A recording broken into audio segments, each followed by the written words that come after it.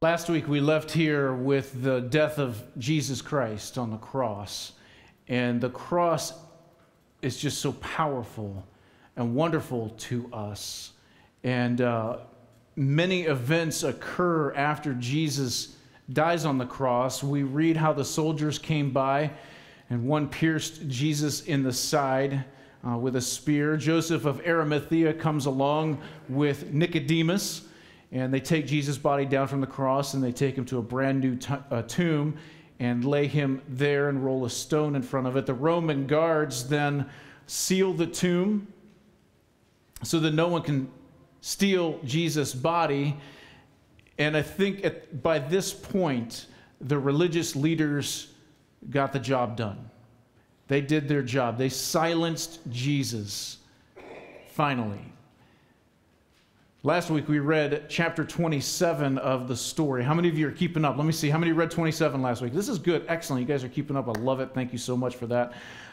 Now, it's Saturday, and at this point, for the disciples, all hope is lost.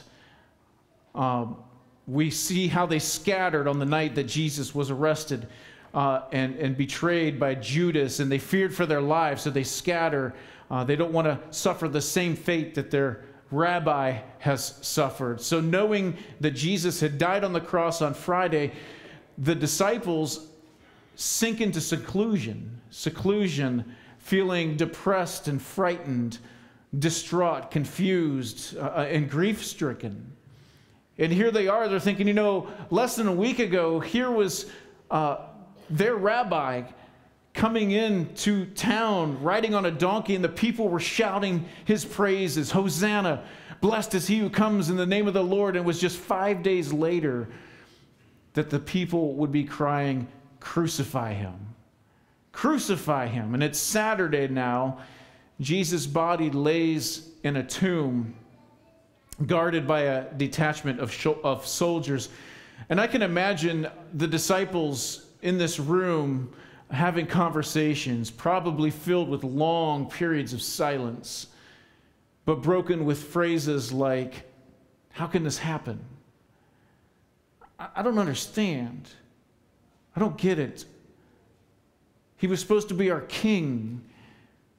He was going to build a kingdom. Now what are we supposed to do? Now what are we supposed to do? See, for them, Thursday night brought betrayal. Friday brought death. And Saturday, for them, I think, brought hopelessness. There was no hope for them at this point. Hopelessness. And I wonder how many of us live in this Saturday state of mind. How many of us are living in this Saturday state of mind right now, in between death and resurrection? Feeling hopeless. I can imagine some of you growing up, you held the whole world in the palms of your hands, and you were ready to take on the world and maybe go to college, get a degree, and make a name for yourself, live the American dream, have a family, and have this great life, and something happened to crush all that. Friday came and something killed your dreams, and now you're living in Saturday going, now what am I supposed to do? Now what am I supposed to do? Friday brought death for Jesus Christ. Friday brought death for Jesus Christ, but maybe for you, Friday brought the news of cancer.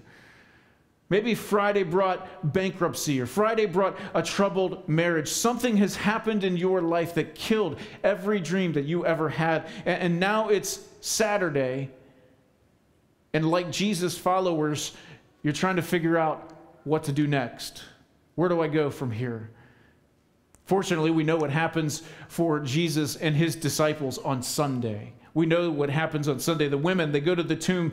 They want to properly prepare Jesus' body for burial. And when they get there, they find, of course, the stone is rolled away. The soldiers are passed out on the ground. Jesus' body is gone, and an angel guarding the tomb speaks to them. In Mark chapter 16, the angel says, don't be alarmed. You are looking for Jesus, the Nazarene, who was crucified. He is risen. This morning, every time you see an exclamation point in our scriptures, I want you to think of a smile on the person's face that's talking. This isn't yelling at somebody. This isn't scolding somebody for getting something wrong. No, there's a smile on his face. When the angel says he's risen, he's excited. He's risen. This is great. He's not here. See the place where they laid him. But go tell his disciples and Peter, he is going ahead of you into Galilee. There you will see him just as he told you. So Sunday kind of passes, and that night the disciples are gathered in this room behind locked doors, Sunday evening. All of a sudden, Jesus appears. And if you're Jesus and you take a survey around the room, you're going to notice there's one apostle missing. Maybe he had to go out and get some milk or some food for the other apostles. I don't know, but Thomas is not there. So what does Thomas miss out on? Thomas misses on Jesus coming in and showing the disciples his hands and feet where the nails were. Thomas misses Jesus showing them the piercing in his side. I'm pointing over here. It's over here. The piercing in his side. Jesus misses that, or Thomas misses that. Thomas misses Jesus breathing on them, this Holy Spirit. Thomas misses it all. We read these words in John chapter 20. Thomas, called Didymus, one of the 12, was not with the disciples when Jesus came. He missed out. So the other disciples told him, "We've seen the Lord." Smile on your face. We've seen the Lord. This is great. We've seen the Lord. But he said to them, "Unless I see the nail marks in his hands and put my finger where the nails were and put my hand into his side, I'm not going to believe it." I'm not going to believe it.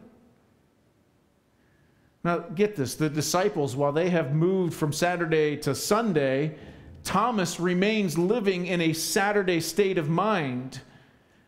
For Thomas, Jesus is still dead.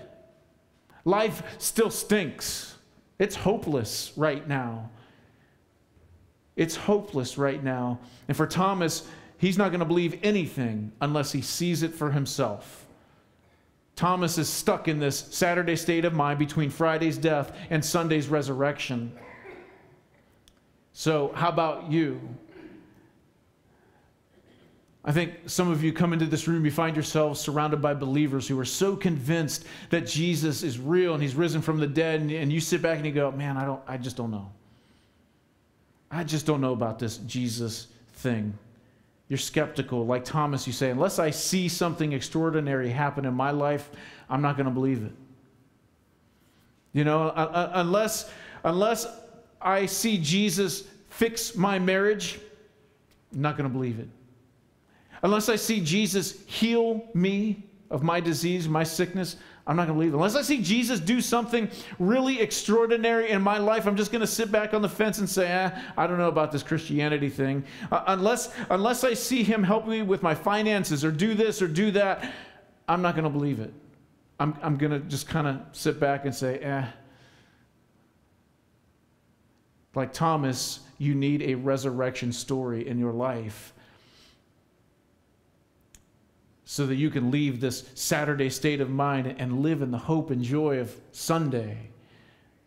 Some of you need that this morning. Well, Thomas got his resurrection story just a week later. And we read this: a week later, his disciples were in the house again, and Thomas was with them. They probably didn't need milk that night. Though the doors were locked, Jesus came and stood among them and said, here it is again, that exclamation point, "Peace be with you." Then he says to Thomas, "Put your finger here. See my hands.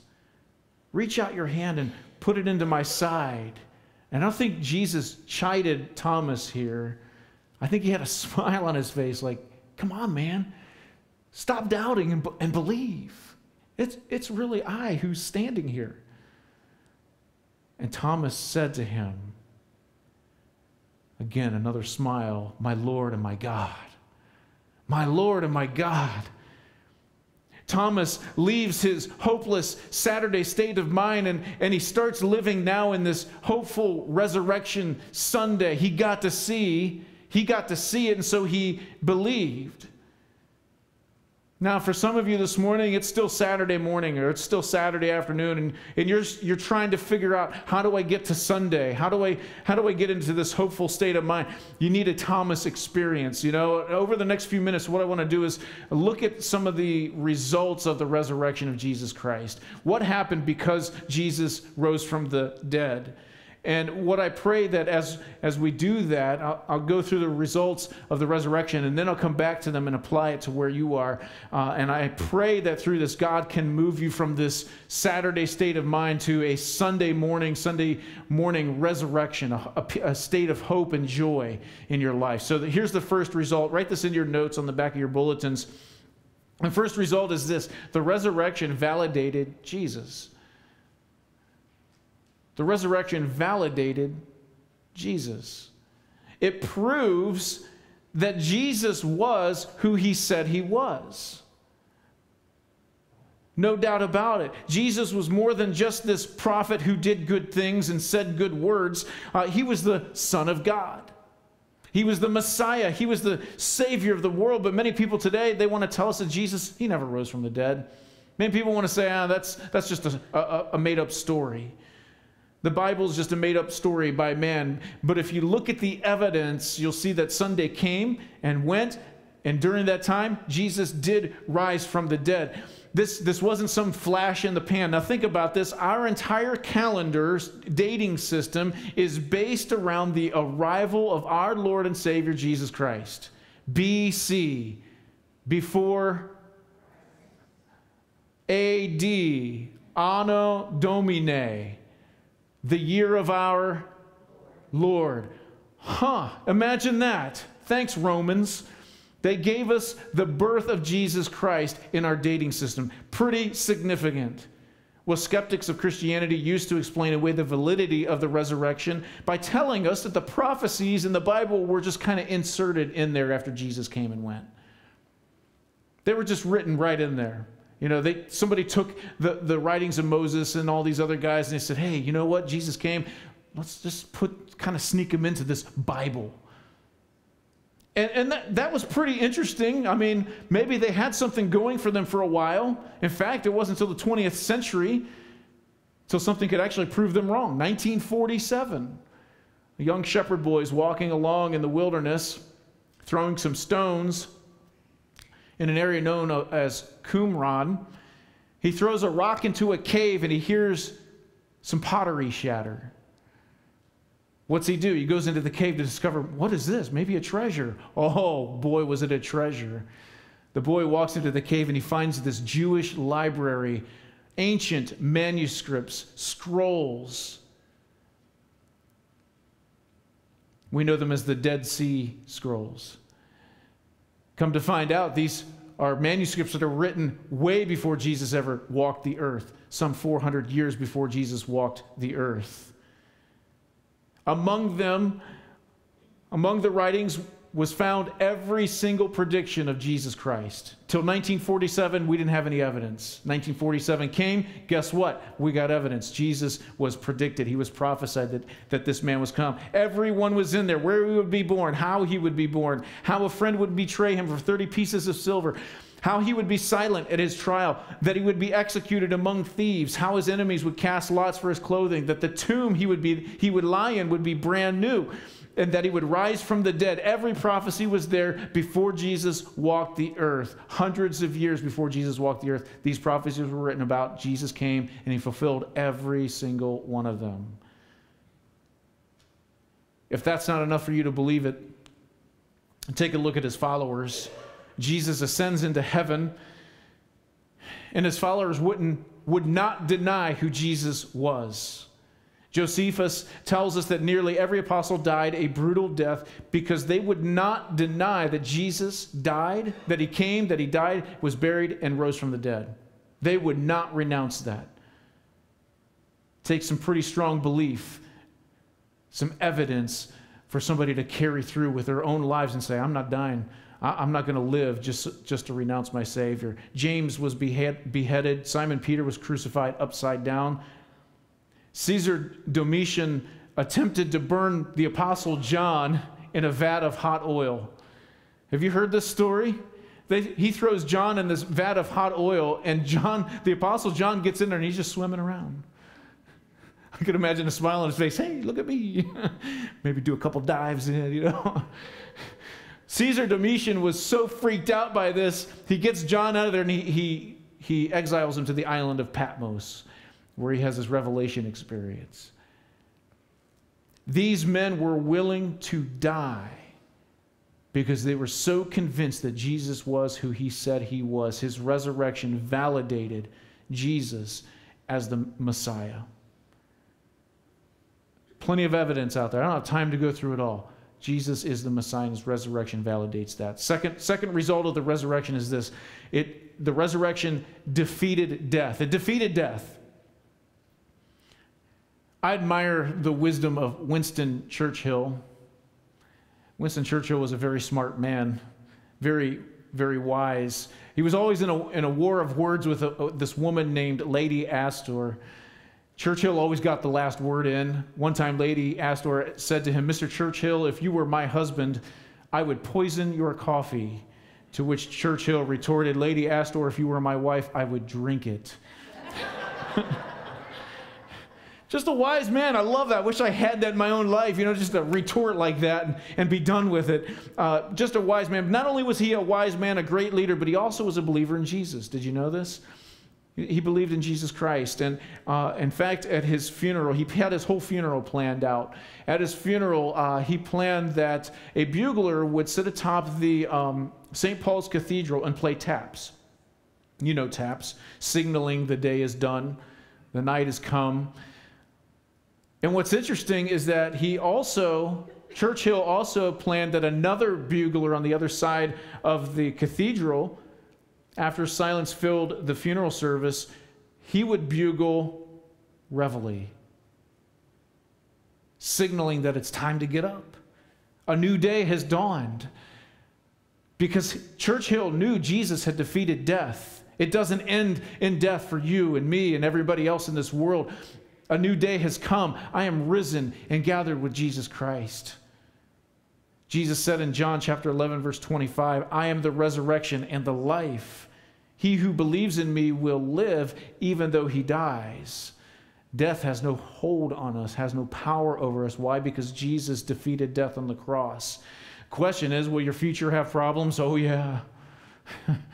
Yeah, we're going to go through some trials in life, and our present will have problems as well. But the cross of Christ shows Christ's love. The cross of Christ shows his love. The empty tomb shows Christ's power, his power over death.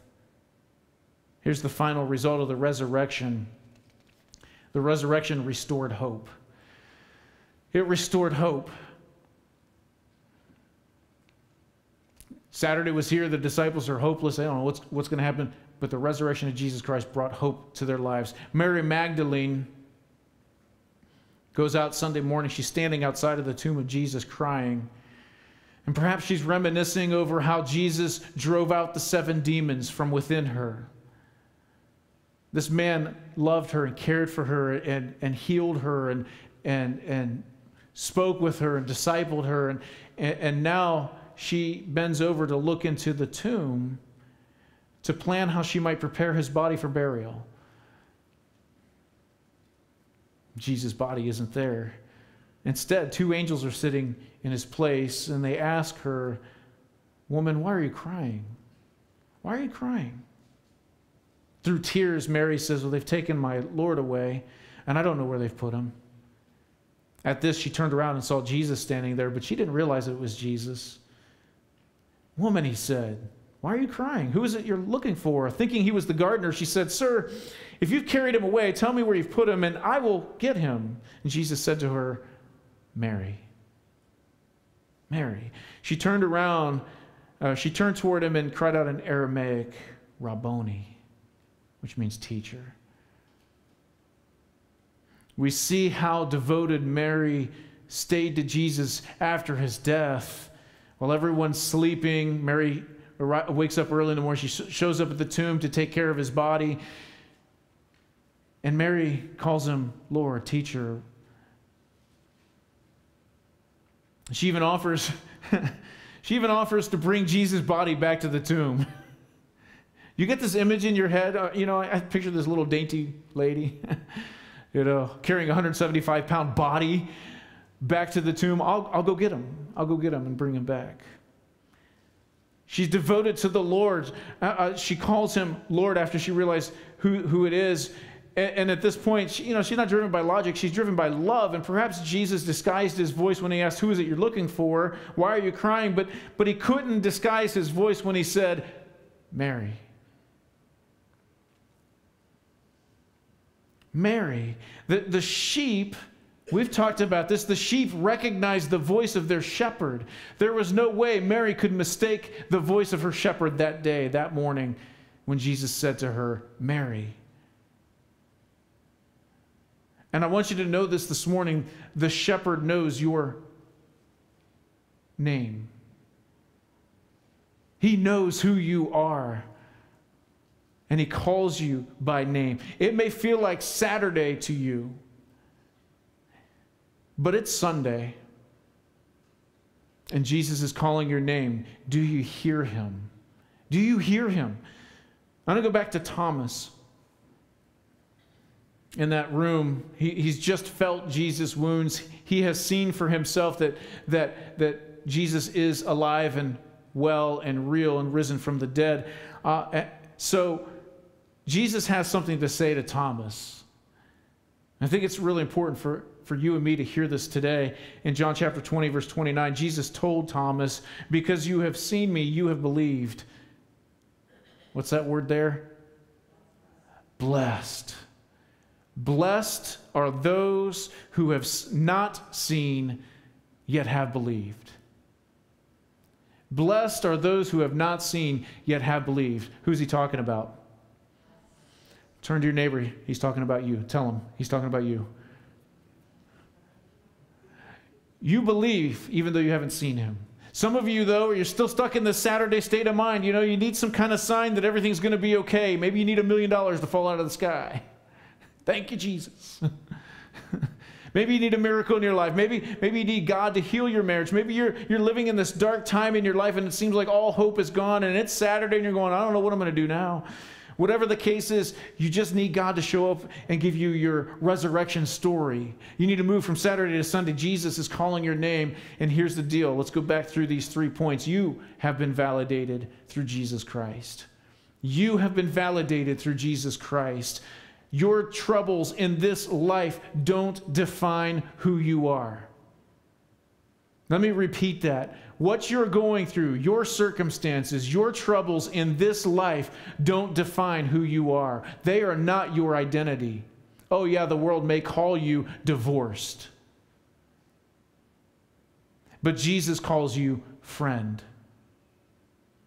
Oh yeah, the world may call you poor. But Jesus calls you blessed. The world may call you a coward, or you may have been diagnosed with cancer, so you're called a cancer patient. You may have to deal with all these issues in your life. You may suffer from depression, and you may be diagnosed with postpartum depression or post-stress disorder, whatever it is. That is not your identity. Jesus calls you child of God. He has validated you in God. It may feel like Saturday to you right now, and you're going, man, life is hopeless. This really stinks right now. All hope is gone. There may be no light at the end of the tunnel, but Jesus calls your name. Do you hear his voice? John writes in 1 John chapter 3, verse 1, he says, how great, here's another exclamation point, by the way, how great is the love the Father has lavished on us that we should be called children of God. And that is what you are. Turn to your neighbor and say, you are a child of God. With a smile on your face. Do it. Let me see those smiles. You are a child of God. We should be excited about that. You are a child of God. You're not all these other things the world defines you as. That is not your identity. You have been validated through Jesus Christ, God's Son. You are a child of God. That is your true identity. People, Sunday's here. Sunday's here. So what about death? You may feel like your circumstances control you. That in some sense, maybe you feel dead inside because of what's happened to you. Your situation is so bad. It's just like death. In the present, it reminds you of how bad your life is. In the future, to you, it looks even darker than it does today. But Jesus calls out your name. Do you hear his voice? Do you hear what he's saying? John chapter 16, verse 33. Jesus says, I have told you these things so that in me you may have peace. In me you may have peace. But take heart, Jesus says, in this world you will have trouble. Here's that smile again. Take heart, I have overcome the world. I have overcome the world. Don't worry about it. In me you have peace. Jesus' resurrection defeated death. And in some way, somehow, Jesus will provide peace for you in your deepest and darkest times of trouble. He conquers that for you. Sunday's here. Sunday's here. Some of you are still stuck on Saturday. I get it. Everything still seems kind of hopeless, like there's no light at the end of the tunnel. You get one problem solved, but there's another problem facing you, knocking on your door. No matter how much you try to dig yourself out of a hole, the hole seems to get deeper and deeper, and you're getting deeper and deeper, and you just have no way out. But Jesus calls out your name. Do you hear his voice? Matthew chapter 11. Come to me, all you who are weary and burdened, and I will give you what? Everybody do that. Take a sigh right now. Deep breath in and let it out. Jesus will give you rest. Take my yoke upon you, learn from me, for I am gentle and humble in heart, and I will find you, and you will find rest for your souls. For my yoke is easy and my burden is light. Man, I know some of you are going through some rough times in your life right now, but through Jesus Christ, you will find rest. Do you hear his voice? Jesus can make you alive again, and he will give you rest if you abide in him. It's time to stop living between Friday's death and Sunday's resurrection. Saturday's over. Sunday's here. And Jesus says to you, like he says to Thomas, blessed are those who have not seen, yet have believed. You are blessed in Jesus Christ.